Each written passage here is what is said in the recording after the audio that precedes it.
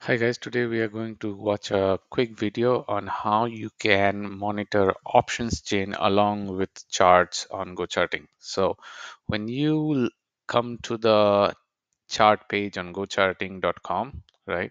So suppose this is the Nifty chart that I have in, and when you have this chart, you will see a new tab getting appear called options chain. When you click on the options chain, you will see the entire option chain for the current expiry, right?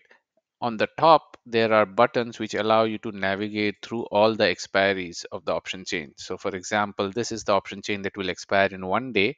If you hover over it, I can see that it will expire on 24th of November. Similarly, I can go to 8 days, 15 days, 22 days.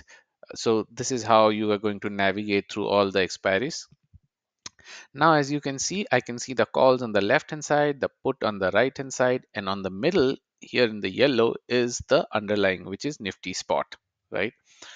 Now, the other important things that you can view here are on the top right corner, there's something called as a drop down called metric. So here I can choose whether I want to see the LTP, the last traded price, or the ask, bid, volume, open interest, delta, gamma, vega, theta, all option Greeks in here, and implied volatility. So for example, by default it will be LTP, but if I wish to change it to say delta, I can just click on delta, and now it is showing me the deltas of the calls and the puts associated with this option chain.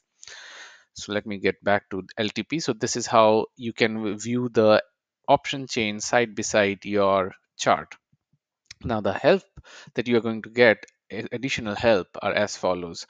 Here on the overlays, you can see the open interest here. Okay, so if I click on the settings on the left hand side, I can choose whether I want to see the overlays, so I can disable it or enable it. By default it will be open interest, but you can also change it to volume, so I can always overlay either the volume bars or the open interest bars just to give me a sense of where the action is happening.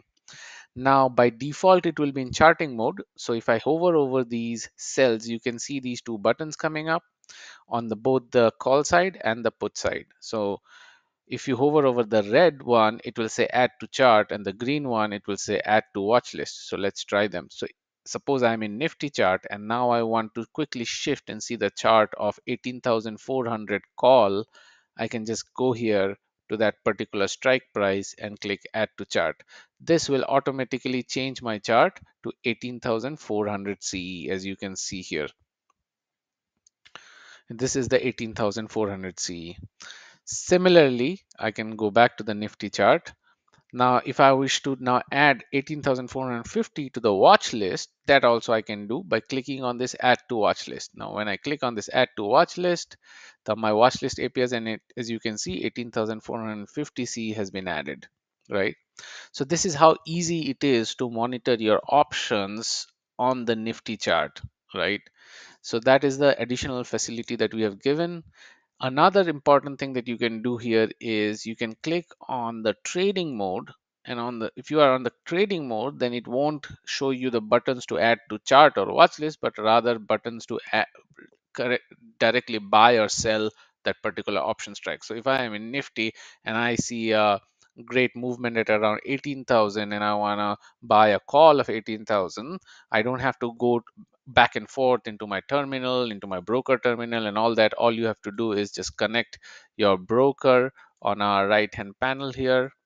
Okay, and once you're connected, you can use these buy sell buttons. So if I'm say in 18,000, I just go and click the buy button, and it will automatically place the order of that particular strike, call, or put directly from this option chain.